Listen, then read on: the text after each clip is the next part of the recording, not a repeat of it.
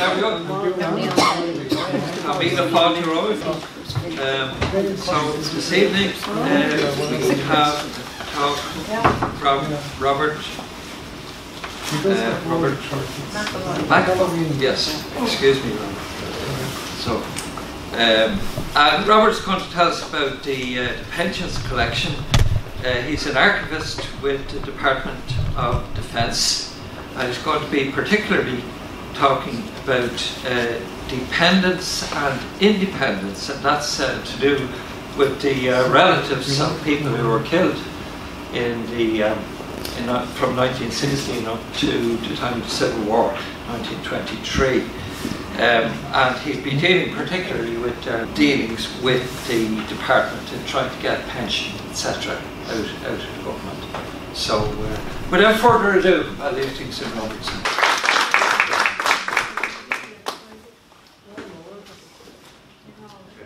So, thanks very much for the introduction, and thanks as well to Anne Hanrahan of the Tallaght Historical Society and also to Tallaght Library for providing me with the opportunity to speak here this evening. Of course, everyone's very welcome. Thanks for turning out. Can you hear me okay? Not really. How maybe can you move closer to them a little bit louder? Thank you. Okay, I'll try and speak up. So, as has already been said, the title of today's talk is Independence and Dependence in the Military Service Pensions Collection. So just a bit about the Military Service Pensions Collection before I get into the details of today's talk. The collection, the work on the project began in 2008 and is scheduled to continue until 2023. So here we have 2 rows of unprocessed boxes, which contains about 240 boxes. And the pensions collection contains anywhere between 270,000 and 300,000 files. And these then relate to up to 80,000 individuals. So to date, we've had 5 releases from the collection, and we have released files of 8,000 applicants. As well as this then, there's been a release from the medal series, which is sort of a standalone series, and that refers to another 44,000 applicants. So a couple in these 5 releases to date, there's also the membership rolls of the IRA, Cumann, the Fianna Éireann and the Irish Citizen Army. And then there is also the supporting materials, the departmental files that go along with the series. So as you can see, in the last 4 years there's already massive amounts of material that are available for research. The pensions machine is created essentially under 2 strands of legislation, they being, first of all, the Army Pensions Act, which was introduced in 1923, and then the Military Service Pensions Acts, which were introduced in 1924. And these are varying forms of this legislation continues until the 1950s. The legislation was introduced to make allowances and gratuities available to those members who were wounded in the period 16 to 23, or those dependents of those people who were killed in that same period. And then finally, the Pensions Acts made pensions payable to veterans of 16 to 23 period. While there are many strands of history, all styles of history covered within the collection, today I'm just going to focus on the social aspects and social history. And this is largely going to be on the dependence of the fatalities. Now, I'm only going to refer to maybe 7 or 8 cases throughout the talk, but this is yet just a few of the thousands that are already available and the thousands more that are going to come out over the next couple of years. So just before today, when I was putting this together, yesterday when I was putting this together, I don't seem too rushed. I just did a search on our live system on the database, just typed in local addresses to see what would return. So for example, you can see there Tallaght has 58 results, Dundalk 74, and so on. Now these results are they're come about because it's any time someone mentions that, it gives that as an address. So any veteran that gives that an address, and they date from 1923 all the way up to 2016. So that's anyone who lived in Tallaght or anything like that between those dates, and that's what we have the results so far. And as of course, as we go on, this is going to, this will increase. Here we have, it's an extract from the membership rolls, and it's for Tallaght Company in July 1922.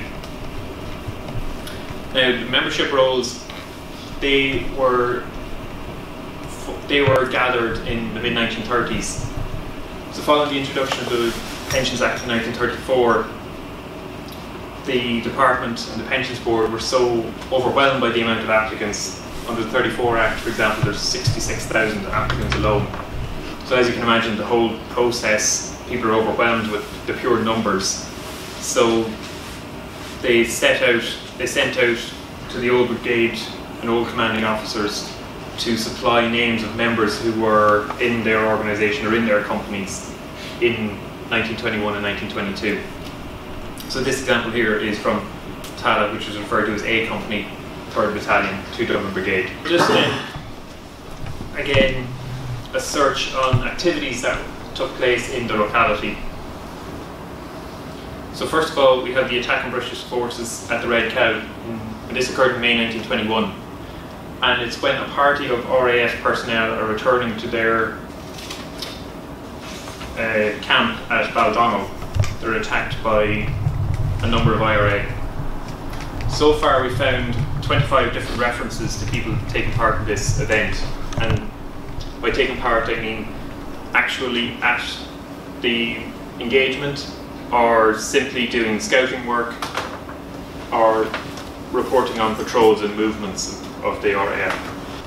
The second reference then refers to burning of military lorries at Fox and Geese, which is also just around the Red Cow, I believe.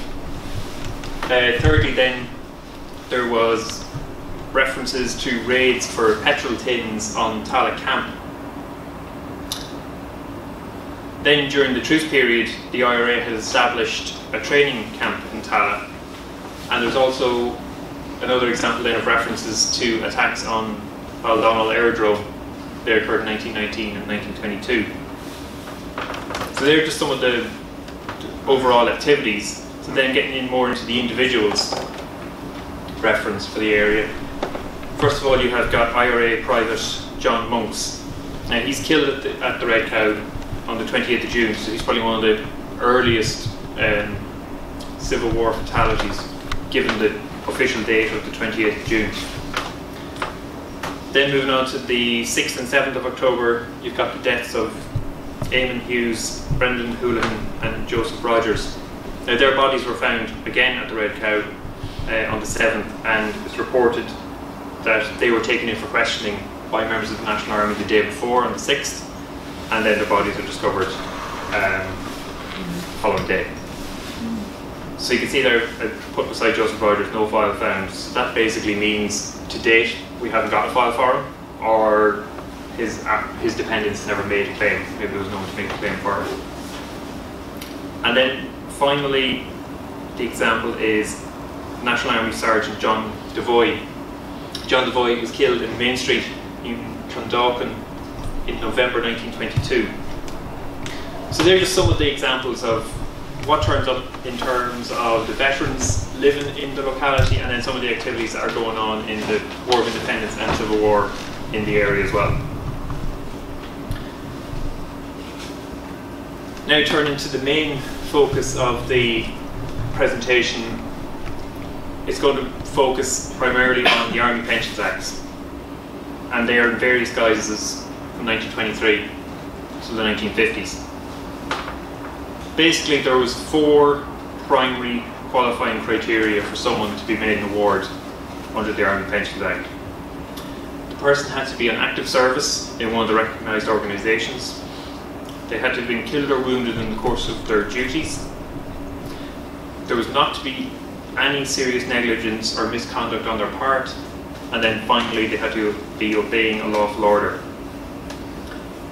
So I've basically taken examples to prove all these were cases where these things weren't met. So that's what a lot of the examples would focus on. So then you've also got supporting files that go along with the main application file. And an individual can have up to 10 files. The majority have 3, but you can't have up to 10. So if the claim is successful, you're going to have a payment file to go with it. There's also files then for these other schemes, the Criminal Injuries Ireland Act 1919 and 1920, and the Compensation for Personal Injuries Committee. And these made awards available to individuals wounded or killed up to May 1923. There's also files then relating to the Army Pensions Board, the APB, and the Military Service Registration Board, MSRB. So basically the APB and the MSRB, they carry out investigations, either medical or on the military background or qualifications of the deceased member. So here I have an example of the hierarchy of victimhood, if we want to call it that. So on the left-hand side, you've got the awards that were made available under the Pensions Act 1923. So this is Cumann and Gael government. And then the Army Pensions Act 1932, following the introduction, the Fianna Éireann government. So basically, they've identified officer and soldier. And you can see basically the dependence of an officer got twice as much as the dependence of a soldier.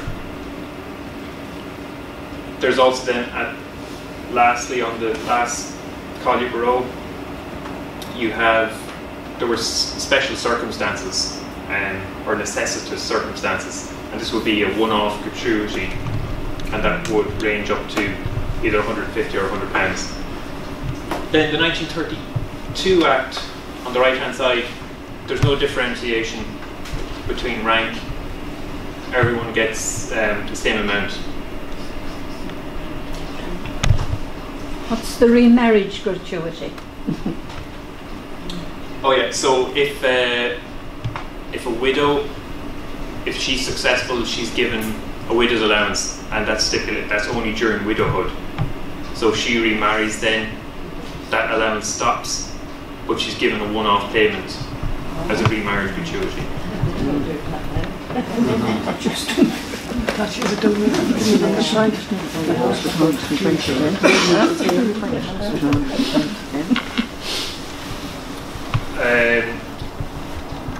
Okay, so I'm going to have a quick look at this, and here we have a record of all the fatalities that were recorded in the collection to date between 1916 and 1924.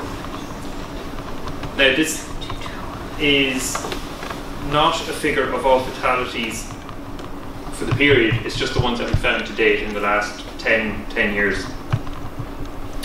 And this includes 1916, War of Independence and Civil War. It also includes those who were both successful and unsuccessful, as well as civilians, because there was nothing to stop civilians applying. The case that it would be unsuccessful, but everyone who has made an application. So while this is just statistical at the moment, it does show how, as the work progresses, it'd be useful to get some sort of actual figures for the War of Independence and the Civil War fatalities.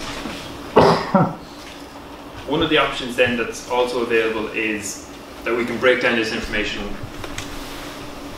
in much more detail. So here, for example, I've taken out the IRA Civil War. So these are IRA anti-treaty Civil War fatalities. So you've got the months on the bottom, and then on the side the scales. So you can see then as well that it starts in April 1922 rather than June, and then continues out till June 1923. So obviously with the initial outbreaking, you've got 38. Then the figure generally tails off until the policy of execution is introduced towards the end of 1922, you get a spike in that figure, and then the number generally tails off again, and that is until March 1923, and that's for, again, executions, but also as a result of incidents in Kerry where there was a large number of IRA men killed in March, and again the figure tails off. I've also done the same then for balance for the National Army fatalities for the same periods. So again, their deaths are recorded as early as March 1922, and they're included on the graph because they were recognised by the Department of Defence and there were made allowances. The real, I suppose, the more surprising figure is that the amount of National Army fatalities for June, July and August as compared to the previous slide for the IRA. Again, the graph follows the general trend where it peaks and then sharply tails off. There's again another spike in March 1923, and again this is in some parts related to events in Kerry again, and then the figure generally tails off again.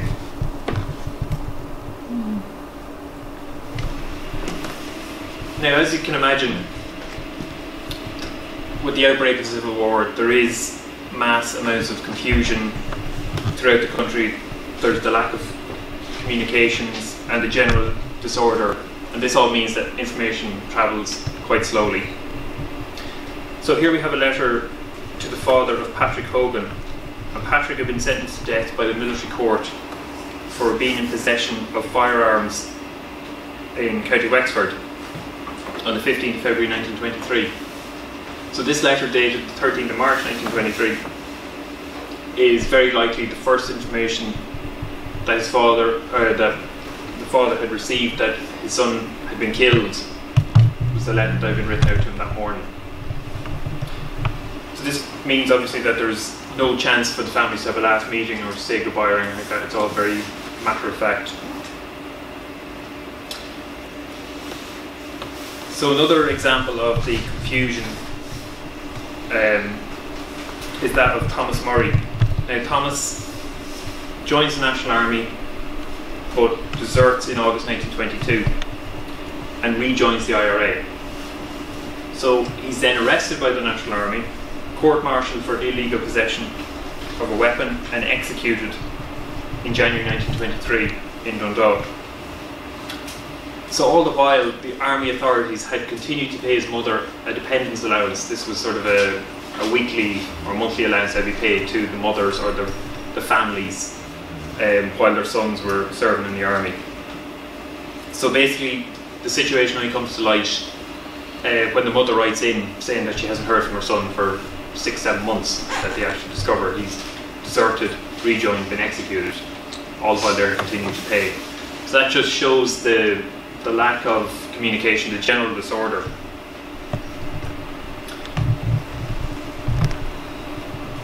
So I'm going to move now to some of the individual stories that have come to light over the last number of years. So the first is that of Jeremiah Mahoney. Jeremiah is killed on the 5th of January 1923 at Mill Street in County Cork. Mahoney is a former member of the British Army, which he left in September 1919. Now we have two letters on file from his widow. I'll just read out the relevant pieces. His widow's name is Margaret, and she is pleading with the department to issue her with an award. She writes, "I am actually starving. I have had no food for a week. I have every bit of clothes sold to get a bit of food for the children." And then on the 4th of June 1924 she writes, "What in the name of God am I going to do? I am here among strangers without a bite to eat. I feel like committing suicide this morning, listening to the 3 little orphans crying with the hunger." So in 1924 then, I think it's a couple of weeks after these letters, she's actually awarded a widow's allowance and then an allowance for each of her 3 children. I'm going to have a look at the as I already mentioned, the negligence or misconduct was one way in which you would be excluded from being made an award. So the first example of that is Sergeant James Conway, and he's accidentally shot and killed at his home in Clancy Street, Fermoy, on the 8th of May 1923. It's an unsuccessful claim by his widow, and she writes in, sorry, her name is Nellie. She writes in saying, "I was playing with a revolver, the property of my husband, who was at the time of the route with me. I pointed the revolver at him for a joke and pulled the trigger. The bullet struck him in the face and killed him." Now, the investigations revealed that orders had been published directing that all small arms would be handed into stores. So, basically, James Conway was in possession of a revolver without authority. So the Army Pensions Board therefore found that no award could be made, as there was serious negligence and misconduct on his part. The other two facts related to this are that they had only been married for 3 weeks at the time of the incident, and that she was Nellie was absolved. There was no blame placed on her part.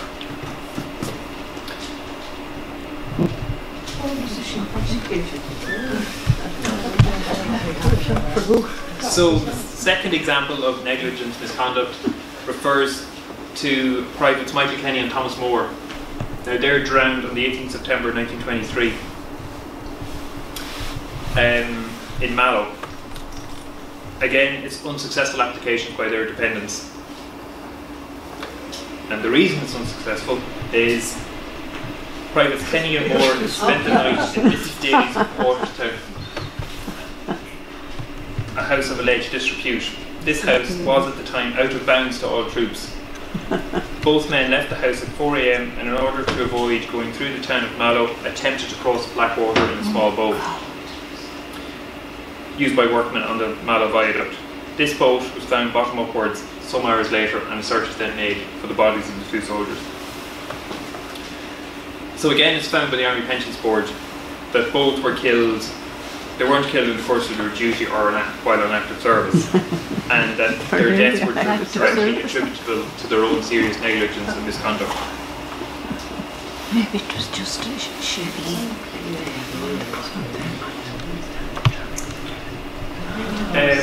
One of the other areas in which an application could be rejected was that of illegitimacy. So here we have the example of Thomas Greehey. So he's killed in Tallow, County Waterford on the 10th of March 1923 by a trip mine. Bridget Greehey's dependence application was rejected as she was not eligible to receive an award under the Army Pensions Act, and you can see there it says that in respect of the death of her illegitimate child, consequently ineligible.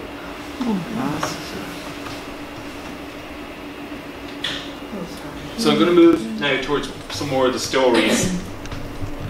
And the first example of that is Seamus Devon and the Devon's family. Now, they would have appeared to have been comfortable in early 1920s Ireland. Seamus was a farmer, and he was also a Sinn Féin TD for the 2nd and 3rd Dáils. His wife, Mary Ellen, was a national school teacher, and the couple had married on Easter Monday 1916 in Sligo. In 1918, they had a son, Patrick. Now, Seamus fought in the War of Independence, and at the outbreak of the Civil War, opted to fight with the IRA on the anti-treaty side. So, following the outbreak of the Civil War, their lives are going to change dramatically. So, Devons is killed on Mount Benbulben on the 20th of September 1922.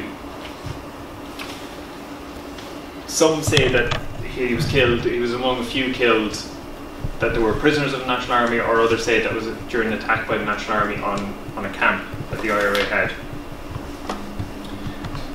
So he leaves behind his widow and a 5-year-old, and Patrick, who's just 5 years old. So the far-reaching consequences then of Seamus's death is illustrated in his file. So this death cert here shows that on the 16th of October 1936, his wife, Mary Ellen, age 52, commits suicide. The cause of her death is certified as Lysol poisoning, which she drank deliberately while suffering mental depression. So, according to information in the file, she'd been unwell for some time previously, and then when the family were going through her papers, they found that there's a number of uncashed warrants for her widow's allowance, and that she hadn't actually cashed those. So as a result of her death, Patrick, who's only 18 then, comes under the care of his paternal uncle. So while the family in 1920 may have seemed fairly comfortable and well off, it just shows that in the 14 years how the Devon family had been completely devastated. And just by way of information, that James Devon's grandson, Jimmy Devon, served as a TD for Fianna Fáil for the Sligo North Leitrim between 2002 and 2011.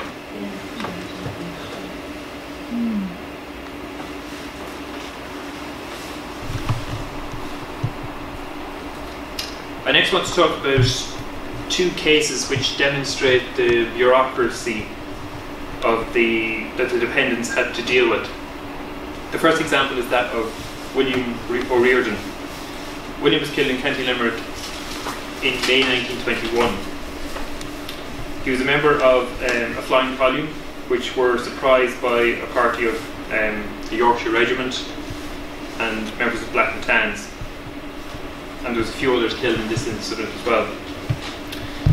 So William's father, James, made an application in 1924.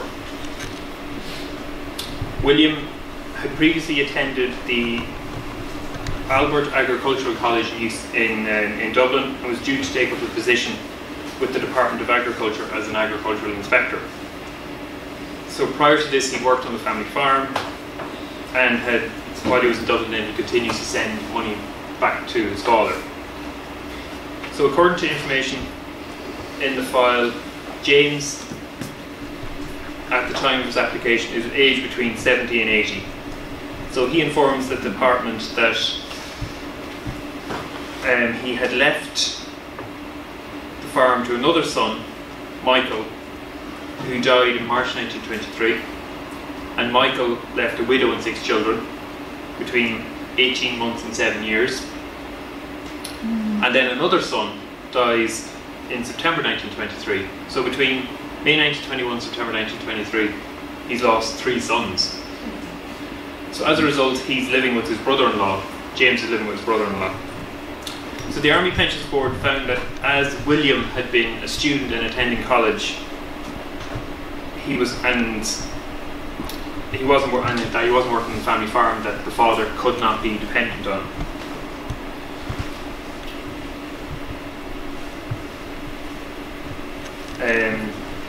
So here we have an extract from an internal memo.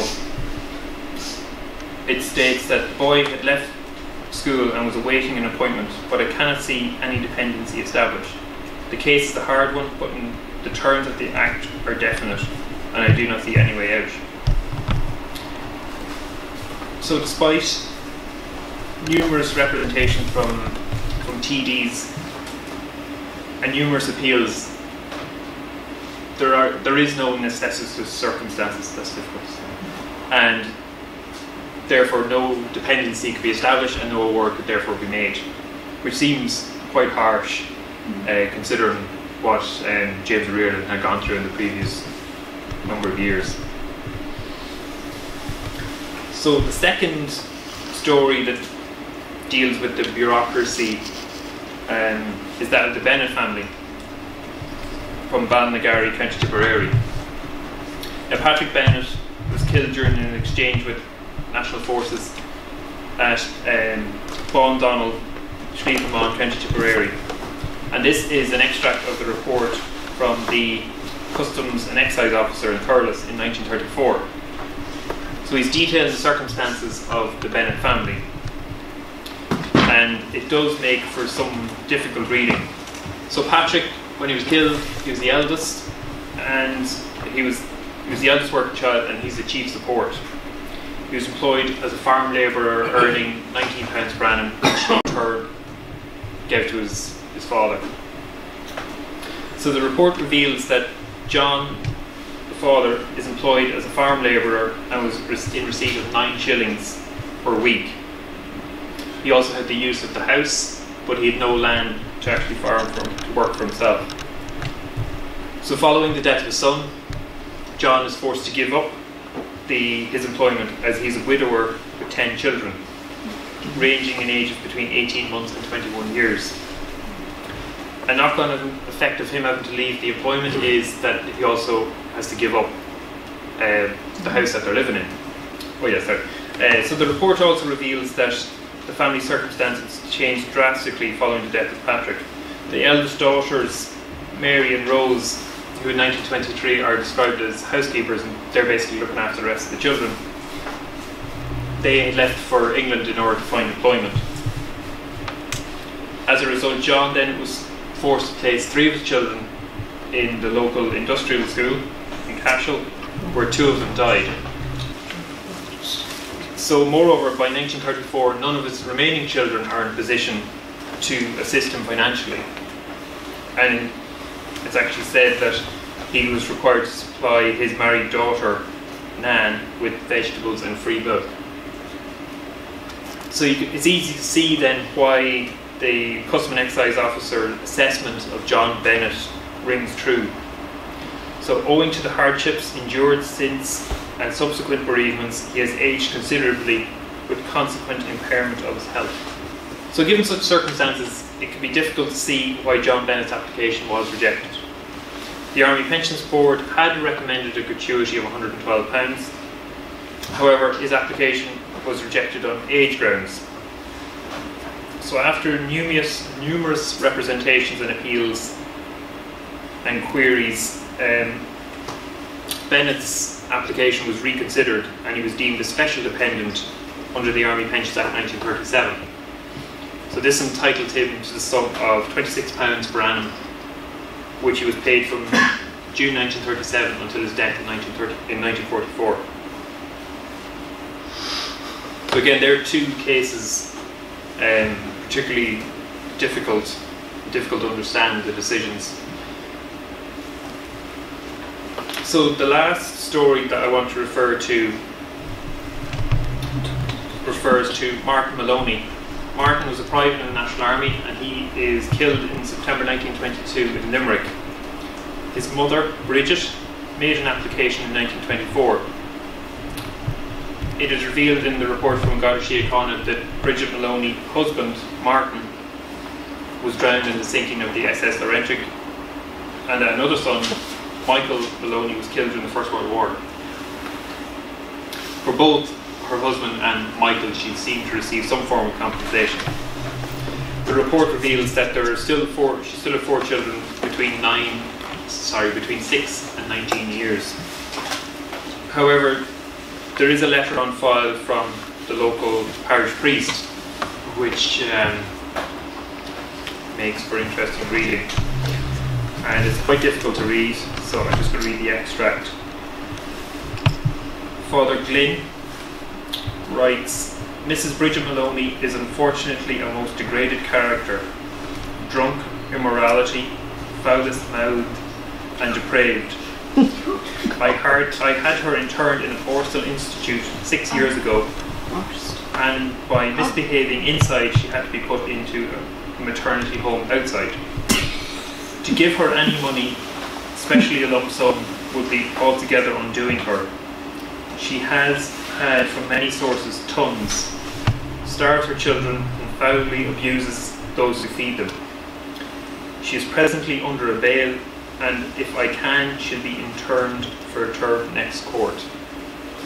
So basically, based off, or in part off this letter, she's not given any award, she's not made an award. There is a memo on file where internally they're asking, can they make an allowance to the children and sort of hold that in trust until they came of age, but that was rejected. They basically feel that are they doing the better thing by not actually giving her any money? So, finally then, just 1 or 2 points. The military service pensions collection is not a complete source. It should be used in conjunction with other sources. There's a number of reasons for this. Not all casualties left behind dependents to claim for them. Not all those entitled then actually lodged claims either. There was perhaps those with no financial need to make a claim, or those who for idealistic or ideological reasons simply refused to make a claim. So that concludes my talk. There you have the contact details for the military service pensions collection. If you have any questions, I'll let you take note of those, and if you have any questions, I'll take them now. Thank you. Duties in Caribou Bars, yes. Yeah, the files for the pensions collection are available online. So you just need to go on to, sorry, I'll just go back to that.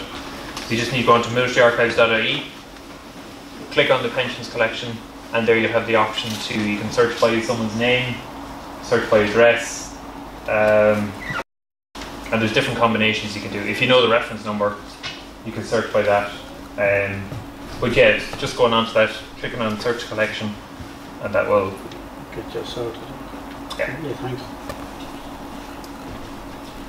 Is there a list of names that you can refer to, or do you have to input a name? Can you scan through a list that's been screened already? Well, for the releases from the pension series, every time there's a release, we put out a list of names to go with it. So they're available in PDF format, so you can go on and search that. It's probably just easier to go into the actual database, as I mentioned already, and just type in the person's name. And if the person doesn't turn up there, because as I said, we've only released 8,000, and there's 80,000 in there, the likelihood is it's not going to be, at this stage, the likelihood is it's not going to be there. But if you go on then, and if you have a look at the membership series, you know what area you're looking for, at least you will see the person, might be able to identify what company you have, and sometimes you'll also get reference numbers and stuff like that to go with it. You mentioned that in one case a mother being refused a pension because her son was illegitimate. Does that mean that that the authorities at the time were keen on looking for reasons not to give pension, not to expend money, and indeed did a detailed investigation to find out whether this son was illegitimate or not? I wouldn't say they weren't in a hurry not to pay. Once the Minister of Defence had signed off on an award being made, then the Department of Finance, while they could hold it up, they couldn't refuse to not, to pay someone. In terms of like the illegitimacy example, there's plenty of how do I phrase this? When you see the marriage cert and you do the calculations, you would assume that so they don't go out of their way to exclude people because of that. No. Right. Yeah. It sounds like that. The investigation was so kind of detailed that it was geared towards essentially keeping costs down rather than sort of a humane outcome because of the service that was detailed. And obviously her son, there was no question about it that he did take part, and that if he had been legitimate, everything would have been fine. Exactly. The fact that he was illegitimate was a kind of convenient reason not to pay out the money. Yeah, well, they do set out, I didn't have it in the presentation, but they do set out in the Army Pensions Act, they do set out all the different qualifications, the criteria that someone had to meet. So it had to be a mother, father over a certain age, brother and sister under certain ages, aunts, uncles, were excluded, cousins were excluded, and legitimacy, I think, is one of those criteria as well. So there is a whole load of different qualifying criteria, apart from the 4 sort of major one that I mentioned. There's qualifications on the other side as well for the families.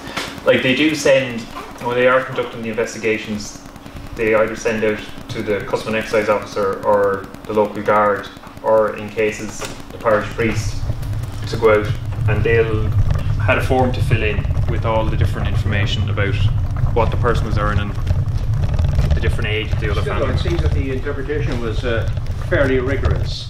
That a convenient blind eye wasn't turned to it on the basis that the young fella they'd do his part on behalf of the state and behalf of the freedom of the country and so on.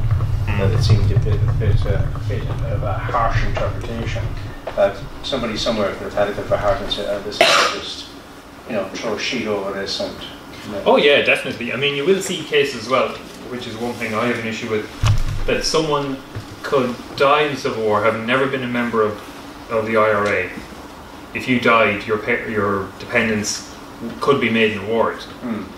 However, if you lived and you applied for a pension, if you didn't have previous IRA service, you weren't going to get a pension. So there is that sort of, you could not be a member and die and get something, but you have been a member, and so there is that sort of grey area of how exactly people qualify. Like it is, in those cases, yes, I suppose by our standards now, how we would judge things, they would seem quite harsh. Yeah, it seems that the rules were followed, but decency wasn't abided by. It's to the letter of the rules, yeah. Would you reckon, Robert, that the finances of the state were in a very precarious position? I know this outside you. Yeah. Exactly what you're talking about. Yeah. Well, I'd imagine so at that early stage, when they're making these awards in 1923, 24. But it had to cost, because there's still, I don't know if there's veterans still getting allowances or not, but up till recently there was still allowances being paid to widows. So like that cost, that continues to go on. As well as that, it depended on the different legislation. They would give people, there was a free television, free TV, license, electricity. So those costs, those social costs, like always just climb as the decades progress. But as to actual numbers, I wouldn't have an idea. Going back again to the question of interpretation, you showed another slide there where it showed that there was a distinction drawn between 1922 and 32 between officers and soldiers. And then in 1932, with the Fianna Fáil government coming into power, there was no distinction made. Now, that probably says one thing or another about the politics of the time. But the very fact was that the officers seemed to get more than twice what a soldier was getting. And yet when Fianna Fáil took over in 1932, they seemed to go for a middle figure between an officer and soldier. Yeah. So again, cash seemed to be of significance again there. Well, okay, in 1932, the state economy was not very good at that. Yeah, I don't know how they set the figures, but I know I said twice, but it depended on which award was being made. But how they actually come up with the figure of £112, 10 shilling. It's an odd. It seems to be an odd figure to pick, but I don't know how they arrived at that. It's just simply the distinction that was made, and it seemed to be quite as you would have expected an officer and a soldier. It might have been 2/3 of what an officer would get, or maybe 3/4. And to have it more than double seems a bit egregious, to be quite honest about it.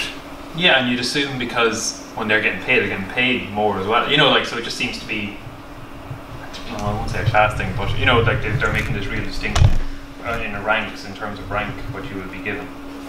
Yeah, so let's be honest about it. In the 1920s, 1930s, it was class distinction. No two ways about it. So therefore, again, it's a matter of interpretation again by those who are making the rules and regulations. And I think it does seem to point to a frame of mind that's just simply totally unacceptable in current circumstances. Oh yeah. Do we know the makeup of the board that made the decisions?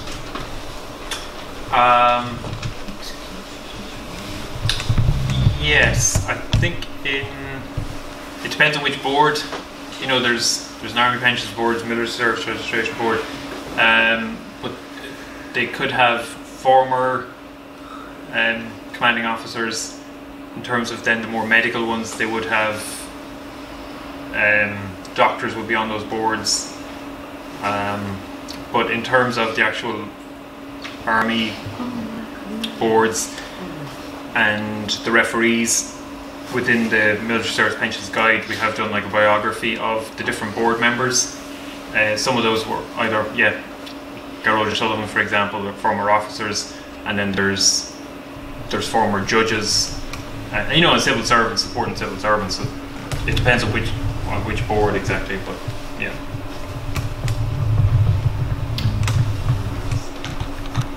Anyone else? Okay. Thank you very much. Wrap it up with that.